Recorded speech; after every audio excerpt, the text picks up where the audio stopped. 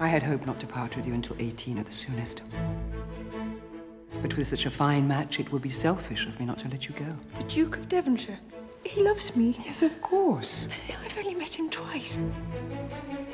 I do believe you will be happy with him. Oh, I shall, Mamma. I know I shall. The Duchess of Devonshire. What do they want? To see me and my new wife. You'll get used to it.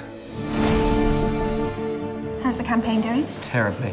Perhaps we could use my ability to draw attention to our advantage. Ladies and gentlemen, I give you Mr. Charles Grey. Change is upon us. We shall not go back to the old ways.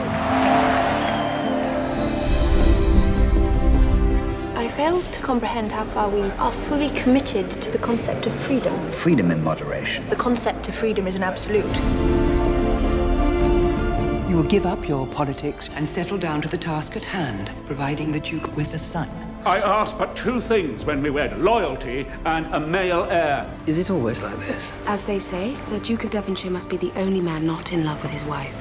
What is going on? Nothing to concern you. Mr. Grey? Your Grace. He's in love with you. My dear Bess, no, he is not. Can't you tell by the way he looks at you? Do you think of me when we're not together? Of you more than anything else?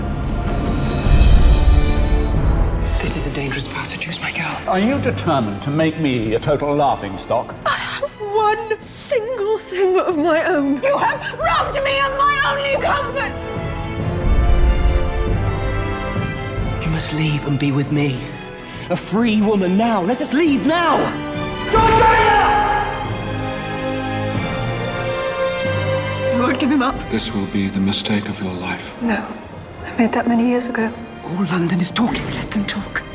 You can't ask me to battle nature in my own heart.